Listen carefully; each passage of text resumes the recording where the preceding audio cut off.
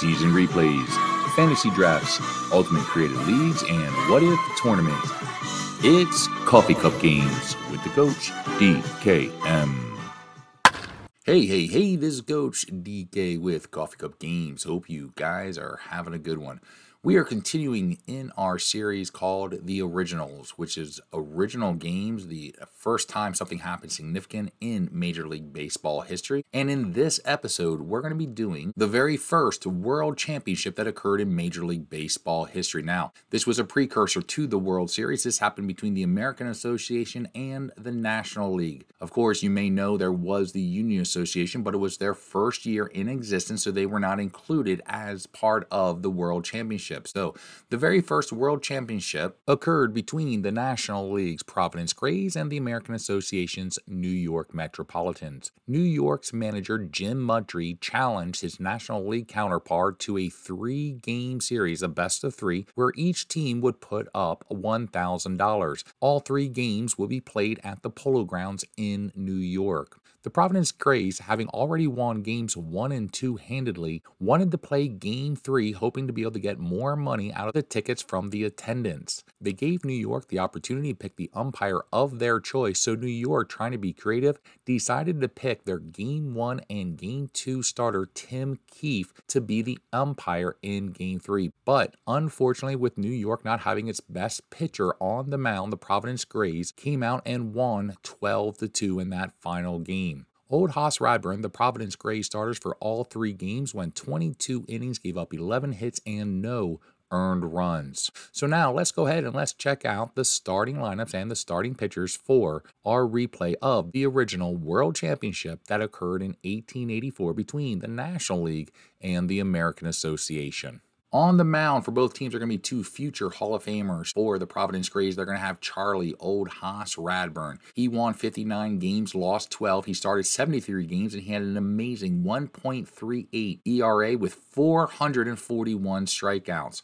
For the New York Metropolitans, they're going to have Tim Keefe. He won 37 games, lost 17. He had a 2.25 ERA, and he struck out 334 batters in 483 innings. And here are the starting lineups for the 1884 Grays. They're going to have Hines, the center fielder, leading off. Carroll, the left fielder, batting second. Radburn, the pitcher, is going to be batting third. In the cleanup spot is going to be the first baseman start. Farrell, the second baseman, is going to be batting fifth. Irwin's going to be batting sixth, playing short. Gilligan, the catcher, is going to be batting seventh. Denny, the third baseman, is going to be batting eighth. And Radford, the right fielder, is going to be batting ninth. For the 1884 Metropolitans, they're going to have Nelson, the shortstop, leading off. Brady, the right fielder, batting second. Esterbrook, the third baseman, is going to be batting third. Roseman, the center fielder, is batting fourth, or the first baseman is batting fifth. Troy, the second baseman, is batting sixth. Ripe Schlagers, the catcher, he's batting seventh. Kennedy, the left fielder, is batting eighth. And Keith, the pitcher, is going to be batting ninth. So there are the lineups. Now let's go into Game 1 from the 1884 World Championship between the American Association's New York Metropolitans and the National League's Providence Grays. But before we jump into the game, first, I'm going to ask you guys to hit that thumbs up and like the video. I'd really appreciate if you would subscribe to the channel, trying to get to 200 subscriptions. And lastly, leave any questions, comments, or snide remarks in the comments section down below.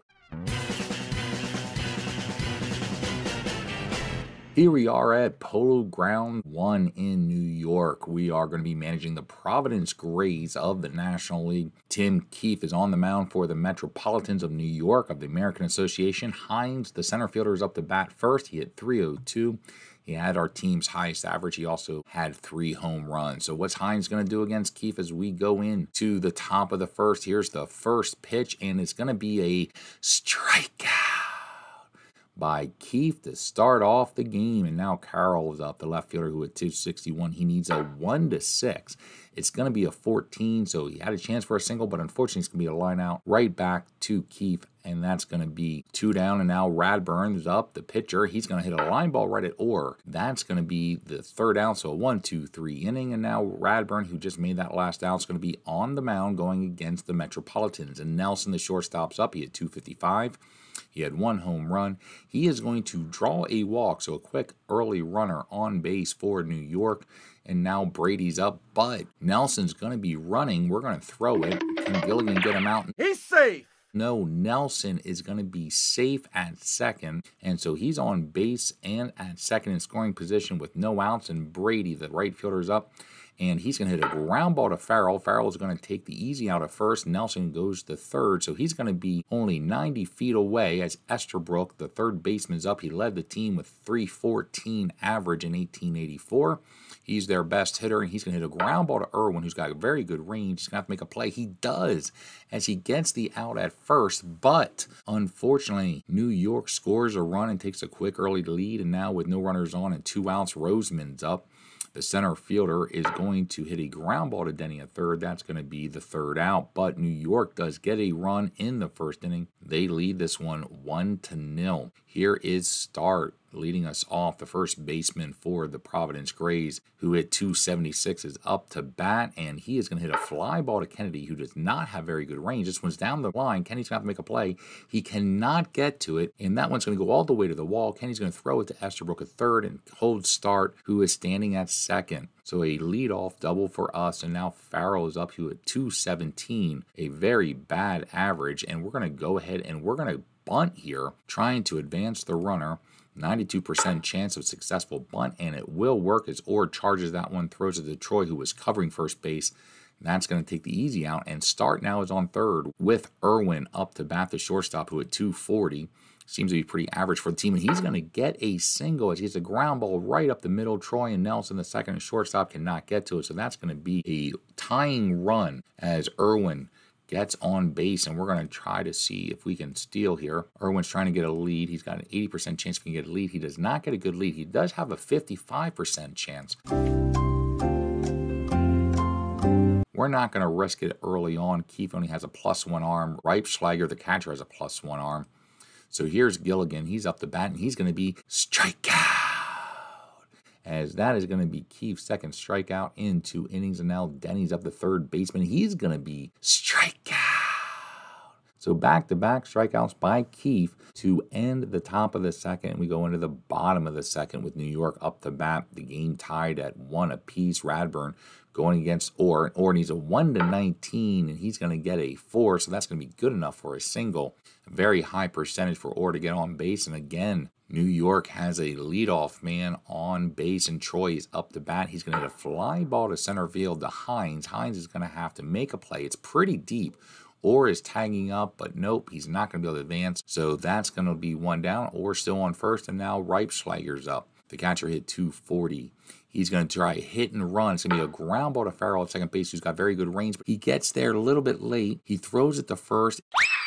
He cannot get to it. It's going to be in the dirt. So not only was Reipschlager able to beat out the throw, but then the bad throw allowed Reipschlager to go to second as it gets by the first baseman on the throw.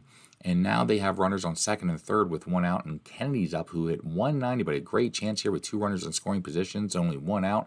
He's going to hit a ground ball to Farrell. Farrell's going to take the easy out of first. They are going to score a run. Go! Reipschlager goes to third. Now they got their lead back and lead 2-1, and now Keefe, the pitcher's up. He hit 238 with 3 home runs. He's going to draw a walk. So runners on the corners. Radburn seems to be struggling early on.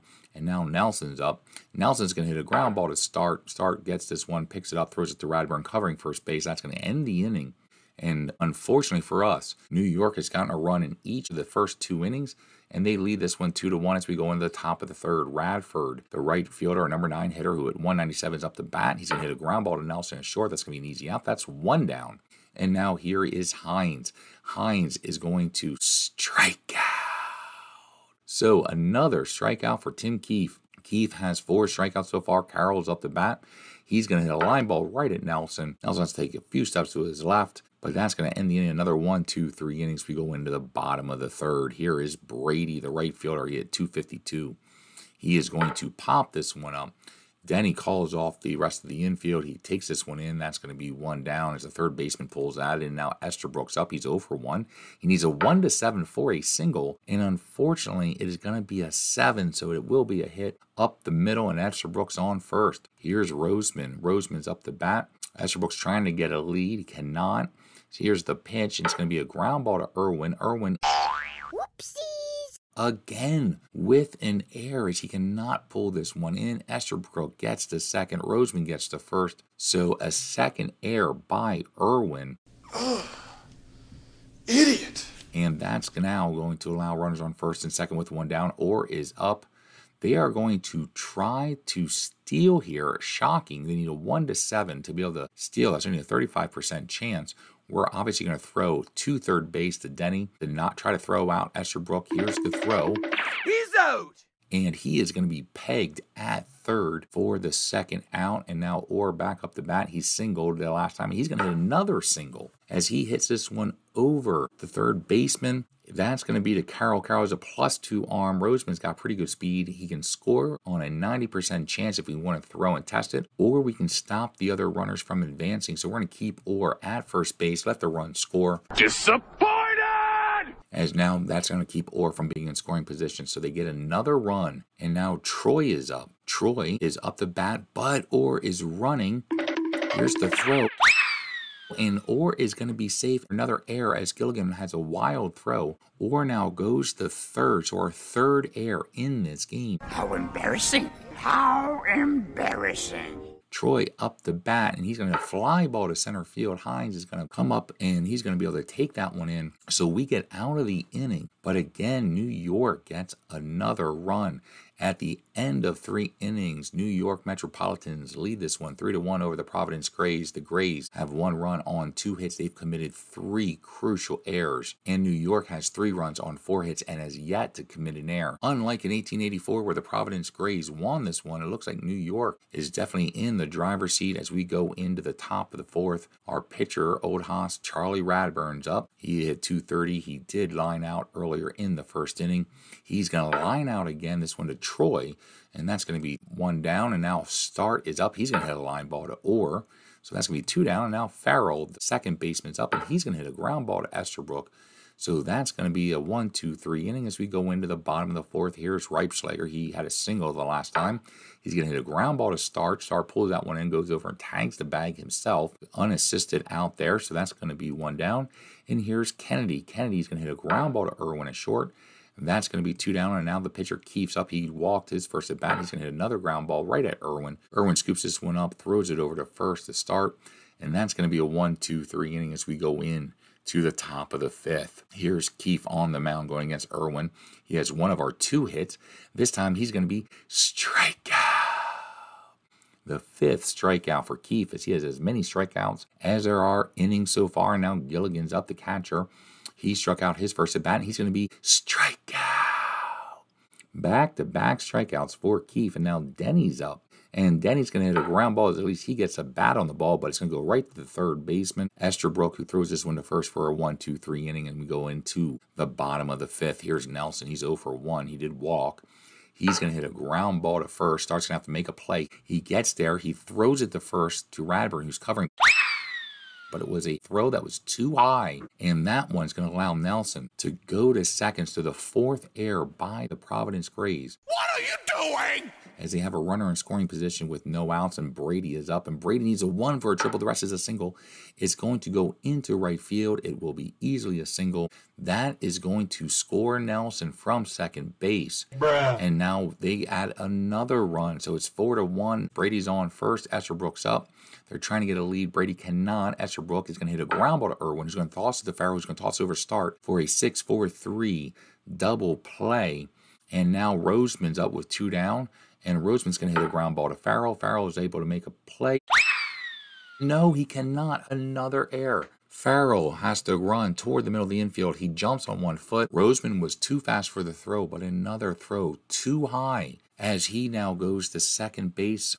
Our 5th error in 5 innings. Who's coaching this ball club? Now Orr is up, who's 2 for 2. He's going to hit a fly ball to center field. Luckily for us, that's going to be an easy out. So that will end the inning. But again, New York gets a run on horrible defense by the Providence Grays. Providence Grays, as you may know, is the team that Sportsman Z Bob Zolke uses for his leagues.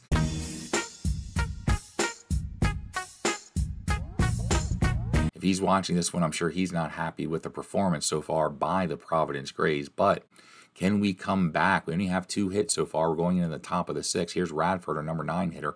He's going to hit a ground ball to Estherbrook. He doesn't have the best range. Whoopsies! He's going to make an error. So the first error by the Metropolitans, and we get a leadoff man on base. We're going to try to see if we can steal here. He has a 1 to 17 chance if he can get a good lead. He does not. So it's going to be a 50% chance. We're going to keep him there. Hines, the leadoff man's up. He hit 302 with 3 home runs. He's going to hit a ground ball to Estabrook again. Estabrook gets the ball. He throws it to Troy at second, but it's going to go into the outfield. So Radford goes to third, and Hines now ends up on second on the throwing error, as Estabrook, in his quickness, was not able to make a good throw, and so we got runners in scoring position. Carroll up the bat. He hit 261 with 3 home runs. We could use a home run right now. Unfortunately, he's going to hit a ground ball to Troy. Troy's going to take the easy out at first. We do score a run. As they get the easy out, Hines now is on third. So with 1 down, here's Charlie Old Hoss Radburn, future Hall of Famer. He hit 230. He did have a home run back in 1884. He's going to hit a fly ball into left field. Kennedy's going to trail to his left. He's going to scoop this one in. He does not have a very good arm. Hines is very fast, so it's got a 95% chance to score. We're going to tag up. We're going to send him. Here's going to be the throw. He's safe. It's going to be a 5, so we beat the throw at home plate, and we are now within 1 run. So with 2 outs, the inning's not over. Start is up. He had a double earlier in the second inning. He's going to ground ball to Troy. Whoopsies. That's going to be an error as Troy muffs that one. And now Start is able to get on to first base. So this inning is not over, as now New York's defensive woes are helping us here. Farrell up the bat. He is 1 for 2. He did have a sacrifice bunt. He's going to hit a line ball right to Estabrook. That's going to end the inning, but we get 2 runs and close the gap to 4 to 3 as we go into the bottom of the 6th. Here's Troy.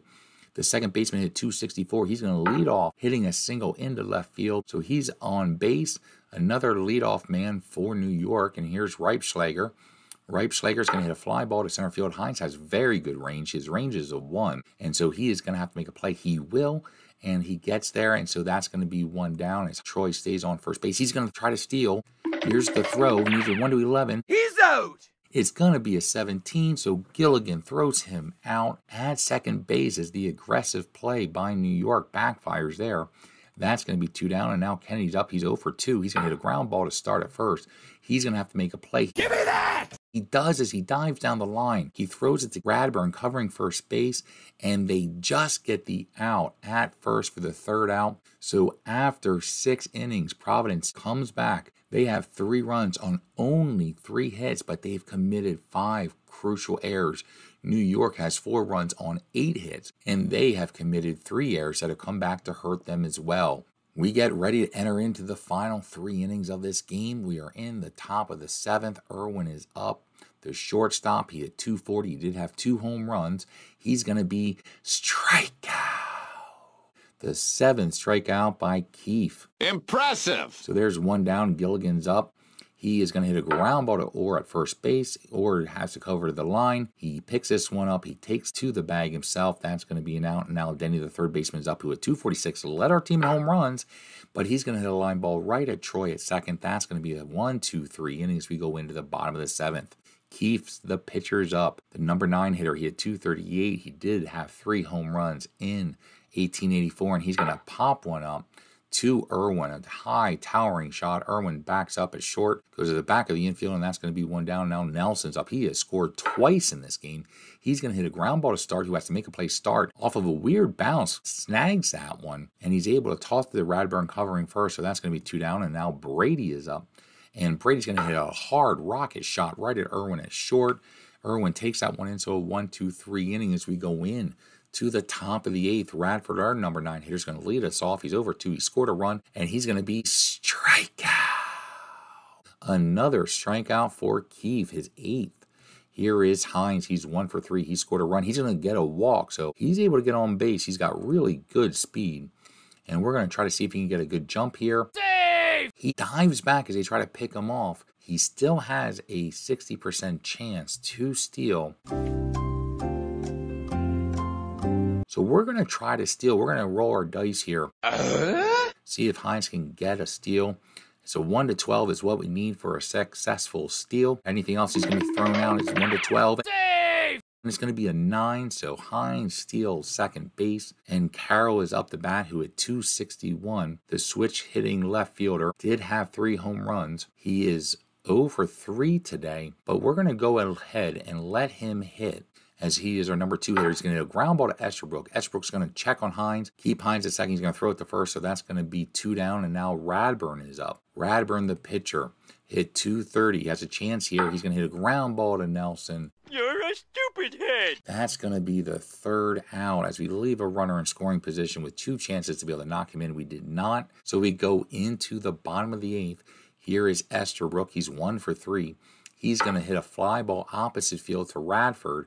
Radford's got pretty good range, and he is going to have to make a play, and he will, as he backs up a few, makes a nice catch, 1 down, and now Roseman's up. He's 1 for 3, and he needs a 1-6 for a home run.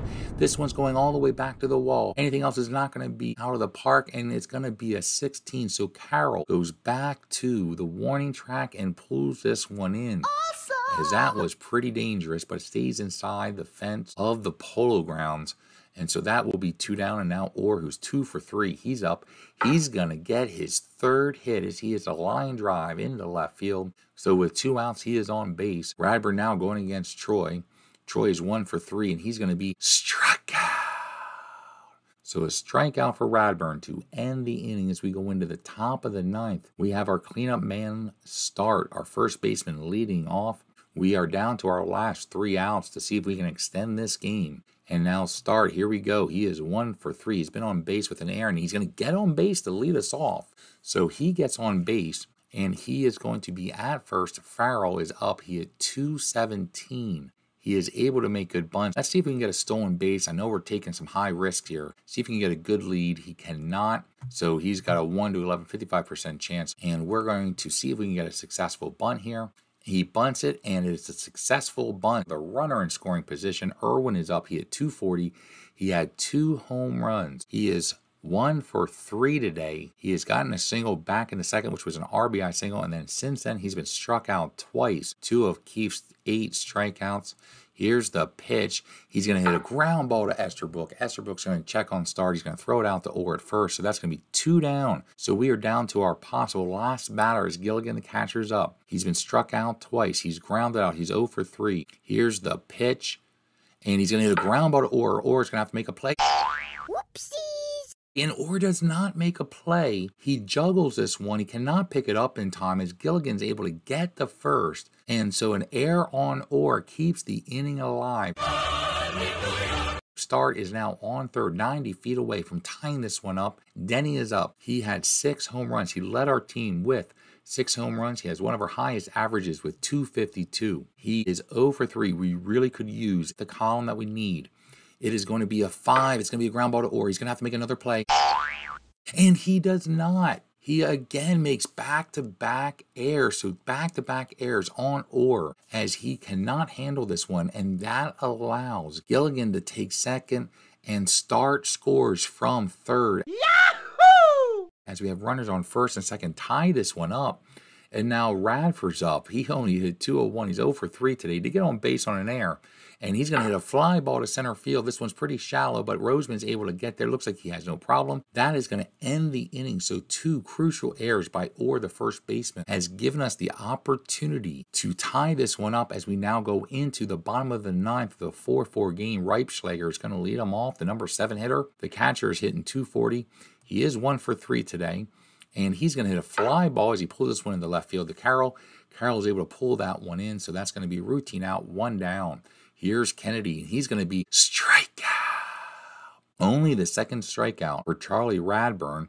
And now Keefe, the pitcher's up. He's 0 for 2. He did get on base with a walk. He's going to hit a fly ball opposite direction to Radford and right. And that's going to be a 1-2-3 inning. As we are now going to go into extra innings in Game 1 of the World Championship from 1884 between the National League Providence Grays and the American Association's New York Metropolitans. Hines, our leadoff man, is going to lead us off. The center fielder hit 302. He's been struck out twice. He got on base on a single and got on base with a walk.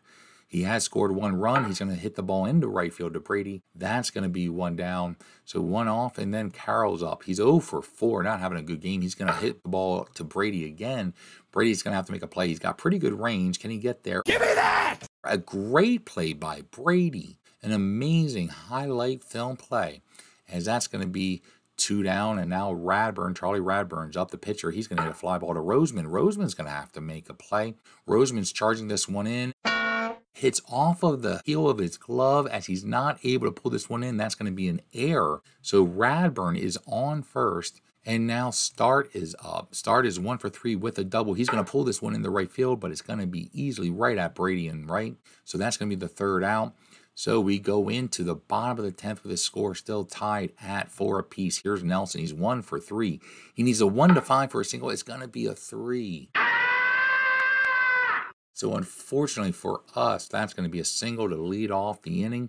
So here's Brady. He's 1 for 4. They're trying to get a lead with Nelson. He cannot. Brady's going to have to hit. He's going to hit a ground ball. Irwin's going to toss it to Farrell. Farrell's going to throw it over to first, but it's not going to be in time. But we do get the out at second, the force out. So it's a fielder's choice. Brady now is on first with 1 down and Esterbrook's up. Brady cannot get a good lead. Esterbrook is going to be strikeout. 3rd strikeout for old Haas Radburn. And now Roseman's up. He's 1 for 3. He needs a 1 to 4 for a double. It's going to be a 7. So luckily for us, that's going to keep Brady from scoring, as he is on 3rd, though, and Roseman's on 1st. So a runner on 3rd, and now Orr is coming up. He is 3 for 4 with 3 singles. He hit 363. I really don't want to go against him, so we're going to intentionally walk him, as really the only run that matters is the one on 3rd. I'd rather go against Troy, who at 245. We just want to stay away from column number 2, and unfortunately, it is column number 2. And he needed a 1 to 6 for a double. It's going to be a 19, so it's good enough for a single. That is going to score the winning run. So that's going to end the game as New York wins this one in the bottom of the 10th as Troy steps up with the bases loaded, 2 outs, and gets a single to win this one. So New York is the victor as they get 5 runs on 12 hits. They committed 6 errors that were absolutely deadly for their efforts. But unfortunately for us, we got lucky to get what we got. We had 4 runs. We only had 3 hits as Tim Keefe was shutting down our bats. Unfortunately, the New York defense helped us out with 5 errors. But at the end of the day, New York won this one 5-4 and take game 1 in this replay. And there you are, our replay of Game 1 from the inaugural World Championship that occurred in 1884 between the National League's Providence Grays and the American Association's New York Metropolitans. Originally, the Providence Grays won Game 1, ended up sweeping the Metropolitans in 3 games, but in our replay, New York ended up showing up with Tim Keefe and shutting us pretty much down on the bats as he only allowed 3 hits, but we did score 4 runs off of a lot of miscues by the Metropolitans defense, but unfortunately our defensive woes were much more, and we gave up not only 12 hits, but a whole lot more errors that were more crucial. But as you know, in many of the 19th century games, defensive struggles were part of the game, and obviously it came to hurt us the most. I hope you guys enjoyed this replay of Game 1 of the 1884 very first World Championship that occurred in Major League Baseball history. Until next time, this is Coach DK. Have a good one. Bye.